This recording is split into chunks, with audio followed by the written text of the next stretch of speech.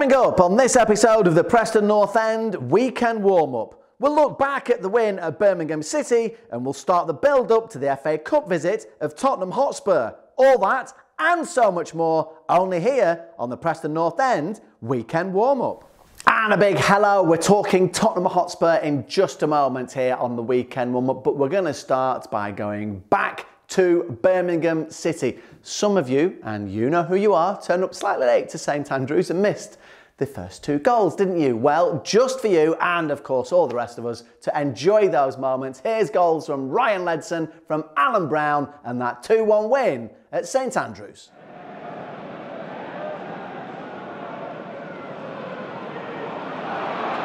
Here's Cabra putting pressure on the Preston defence and taken at the near post by Freddie Woodman. Well, in the 6th minute here, applause all around the stadium as a tribute to Arthur Lavinia Hughes, the young Birmingham supporter who sadly passed away in June 2020. Brown delivering, Delap hoping it might come his way. Back in from Ledson. Collins' clearance is a poor one. Brady tosses in high, Cannon lurking at the far post. And now he drops kindly. Oh, what a strike that is from Ryan Ledson! He has belted that one. Preston North End hit the front, and what a hit from Ryan Ledson!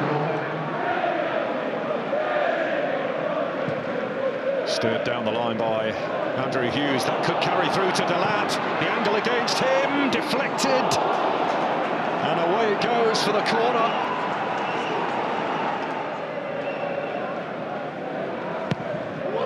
Over that near post, Brown attacking it and scoring!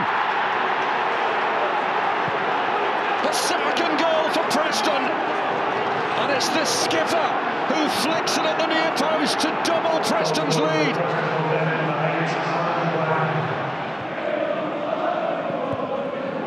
Beaten to it by Maxime Collin. That wasn't picked up, and Woodburn's onto it. Cannon. Woodburn deflected and only just wide.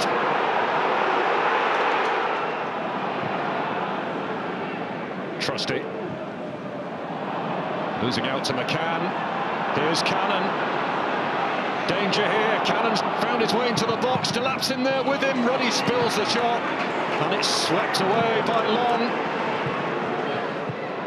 Blues trying to up the ante as it's launched in towards Deeney, a cushioned header across. Hogan is in there, first touch was too heavy, and the chance disappears. Brady's free kick, and Ruddy is forced into a save.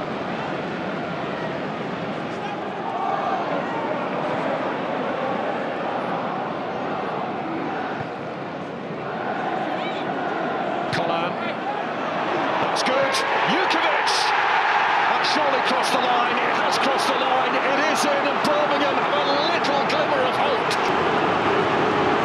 hope. Right, it's time for the Cup. Tottenham Hotspur, the visitors to Deepdale. We'll give you all the details about how you can follow it later on in the show. But first of all, cast your mind back. If you can, look it up in a book or on the computer if you're not old enough to do that. 1996, that's the last time we got a positive result against Spurs. League Cup, first leg at Deepdale. Darlington scored quite early. Preston equalised quite late. How late? Very, very, very late. Who scored it on his full debut? Michael Holt. Where's Michael Holt now, you ask? You're on the Weekend Warm-Up. So let's start with that very question. Where are you? How are you? And what are you doing? Right. So I'm well. Physically well, maybe not so much. I've had a few knee operations, ankle operation. I'm having back surgery later this year. So and I always hark back to the old adage of play sports when you're young because it's really good for you. It'll keep you fit. It'll keep you well in later life. And now when I'm looking at my 5th and 6th lines of surgery, I'm kind of looking back a broken man thinking, yeah, maybe not the best advice, but I wouldn't change that for the world at the time. It was absolutely fantastic.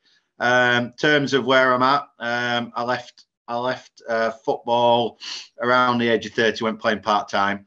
Did a little bit of managing as well. I joined the police force, Lancashire Police Force, where I've been 17 years in March. I'm now a police sergeant, and yeah, loving it. Absolutely love. Two completely contrasting careers, both with very different kind of vocations, but both very, very rewarding in a different way. And I know that you follow North End still, despite the fact, well, born in Burnley, started playing for Blackburn. But I'd like to say there's a big part of your heart at North End. I know you come to Deepdale. I see you there quite a lot. And you caught up with quite a few familiar faces on Friday. So at the 25th anniversary of the former players do. So what did playing for North End mean to you? What was it like for you?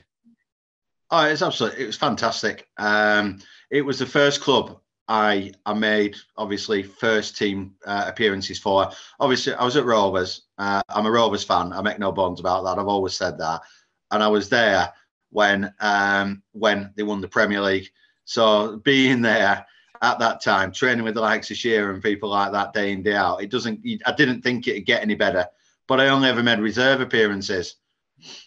And there's a massive difference between being in youth teams and reserve teams. To suddenly coming into a club, I came to North End as a sixth choice striker. Gary Peters told me when he signed me, he said, "I've got 5 fantastic strikers ahead of you that have proven themselves." And this was the year that North End got promoted as champions from the old 3rd division.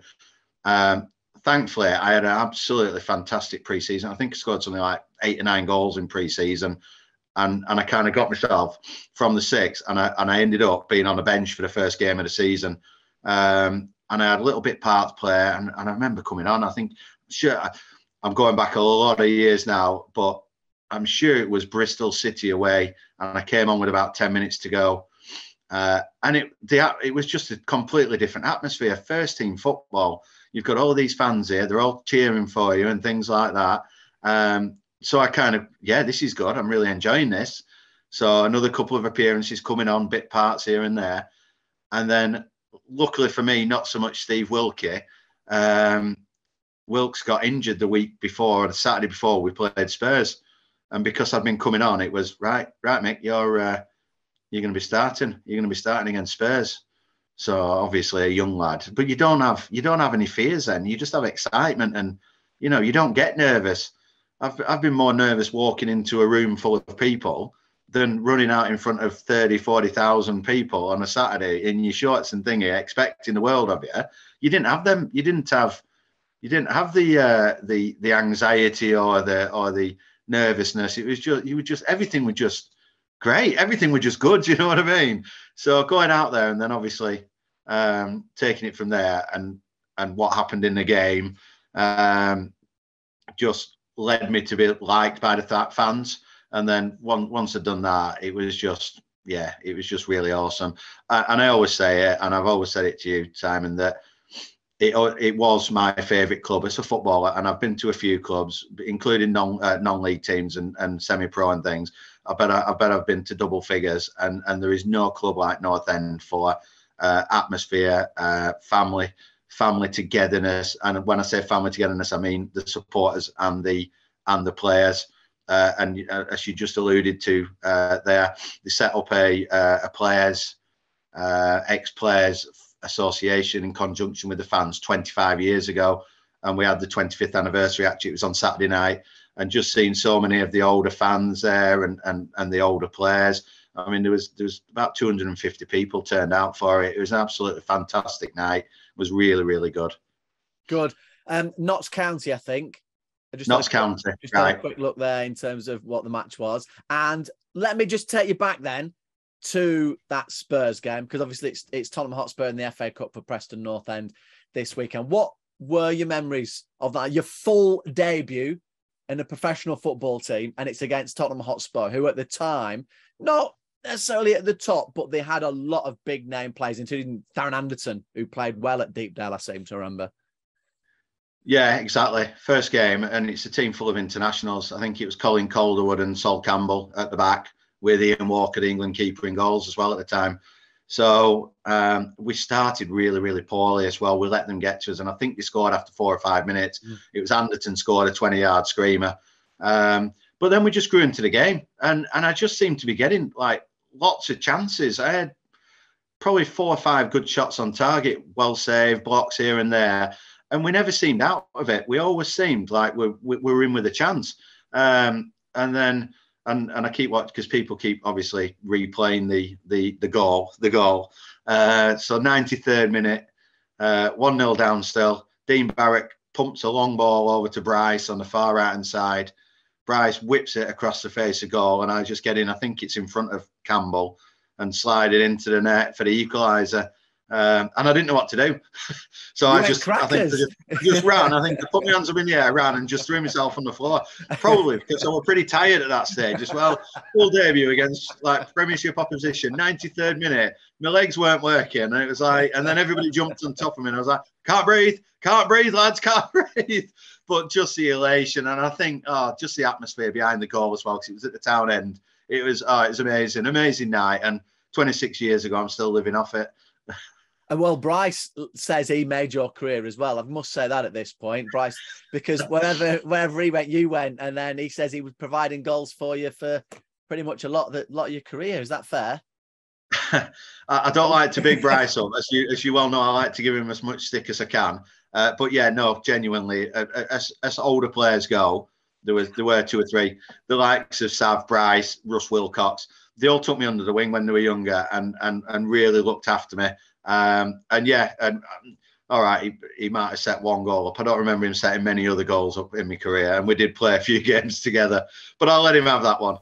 And we'll have the second half of that chat with Mickey coming up later on in the show. But it's time to put our ears to the wall here at Extant Action. Let's just put a camera in front of them instead. It's time to talk to the 2 Ryans. Ryan Ledson in just a moment, but let's start with the gaffer, Ryan Lowe. Well, we expect them to come with a strong squad first and foremost, and whatever team they pick will be very strong. We know that. We know the type of formation they play. We know the type of football they play. They're hard to beat. They're hard to break down. You know, there's this myth that they don't start games well, and they finish games fantastically well. So we're just ready for whatever comes our way. We know there's going to be large spells of where we're defending well, which we have to be. But we're hoping that we can, get some chances in there and create some opportunities, of course, because, but we'll put a game plan together that we feel suits and can work, and just go out and enjoy the occasion. Look, we're coming up against fantastic opposition, aren't we, and some top players. So what I want my lads to do is go out there and enjoy it and give a real good account of themselves. Obviously, coming up against some of the best players in the world, you have to look at the front 3 with Harry Kane, Son, maybe Richarlison.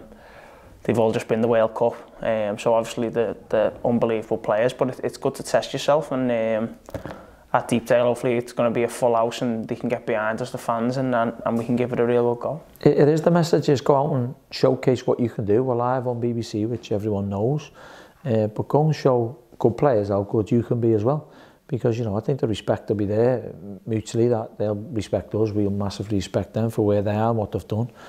But yeah, I think it's a case of going out and expressing yourselves and showcasing what you can do. Obviously they've got, I would say, the best striker in the world in Harry Kane. Obviously, as I've mentioned, they've got Son, but they're solid at the back as well. And obviously they've got Conte, who's he's an unbelievable manager, isn't he? He's been everywhere. So they'll be solid and they'll be good going forward. So listen, we all know it's going to be a tough game, but let's hopefully we can give them a good game and make a good account of ourselves. And if you want all the details right up to date on how you can follow the game, go to all the usual places. I'll give you them again at the end of this show. Right, let's get back into that chat with Michael Holt. Remember, he scored at Deepdale for Preston North End back in 1996. He's got a spy in the Holt household who might be flying a flag for Tottenham Hotspur. More of that in just a moment, but let's just talk generally about how Michael loved his time at Preston North End. Yeah, really good. Started really well. Change of manager didn't do me any favours. Obviously, Gary Peters going, Moisey came in with his ideas. The thing I was a little bit disappointed was I'd played for Moisey in the reserves when I weren't playing in the first team and never let him down, and he gave me lots of really good advice. And I get it, because when you become a manager, you have to take that step back and you have to change the way you are. So, and I fully appreciate that, because I've done management only at semi-pro level, but you do have to distance yourself from the players. And I just felt that when he became manager, I didn't get the opportunities. It didn't help. I think the first game in charge, I got injured in a game and I was out for a good part of 2-3 months. So obviously other people come in and they start doing well. And then you was a little bit like, right, well, he's got these other players in now. We're spending a little bit more. We're bringing ex-Man United players in now, you know, on thousands of pounds a week. And somebody has to be a fall guy. And unfortunately, I never wanted to leave. I make no bones about it. But I'm coming to the end of my contract. There's a club that want me, that I've already been on loan at and scored lots of goals for already. And they want me to be their next kind of big signing. Didn't see it at the time as a bit of a step back, but looking back in hindsight, that was probably the biggest mistake in my career, was leaving North End for Rochdale. Leaving North End for, and I'm not belittling Rochdale yet, I think I could have probably gone to a higher club than the situation that was at Rochdale. But at the time, you don't realise that. You go into another professional club who want you and you're playing well with, and you know players there, and it seemed to be the right thing at the time. And hindsight's a wonderful thing, isn't it?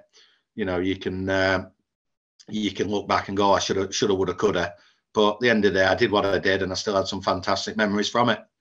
Just finally then, FA Cup, as we said, this weekend against Tottenham, your first goal, your full debut. Is there split loyalties in the Holt household for this one? I didn't realise you were going to ask me that one. Well, so, he'll want to mention. He'll want to mention. Journalism. He'll want to mention. So my little boy is 9. He plays in under-10s. Ever since understanding football, he is Harry Kane mad. He has everything. He has signed photographs of Harry Kane. He has England shirts with Harry Kane's name, and he's had Spurs shirts with Harry Kane on. Every time Harry's on the TV, he's watching him. He even downloads things that cost me money because Kane's in it and things like that. So to say he's Harry Kane mad. So because Harry Kane is Spurs, and he automatically likes Spurs. And in fairness, his first ever football game I took him to was a Spurs game earlier this season. I took him to the Spurs versus Sporting Lisbon Champions League game. We're down in London at half-term, October half-term, and I've got some friends who are Spurs fans, and they've managed to get me 3 tickets for the game. So I took him to the Spurs ground, and what an amazing stadium that is. It is the best stadium I've ever been in. I've played in Old Trafford and I've played in a few other Premiership grounds, but seeing that stadium, it's out of this world. So we went to that game. Harry Kane, we thought he'd got his golden goal in the 3rd minute of injury time. And after 5 minutes of VAR, it got ruled off because I think his big toe was offside. So I had one devastated little boy on the little tube going back home. And then 3 days later, I took him for his debut at North End for the Middlesbrough game. And we actually won a game at home for once, which is an achievement. But he wasn't. I'm not quite sure he was impressed with the stadium, the same as the Spurs ground. Well, how rude! How rude! I know. I said that we have padded seats and everything in our little executive area, and well, so nobody still loved it. I hope Harry Kane plays. I hope he scores a goal that will be that record goal that eclipses Jimmy Greaves all time for Tottenham Hotspur. But I hope North End win. I do too. I do. We always love an underdog, don't we? And it'll bring back good memories. And both Noah and Michael will be following Preston North End this weekend and cheering them on. I'm sure you can too. For all the up-to-date details that you need, go on Preston North End's official website or any of their social media platforms. And that, for now, is that. Don't forget to like, subscribe, turn on your notifications so you can be the first to find the next episode of the Weekend Warm-Up and the highlights. Hoping for some good luck this weekend.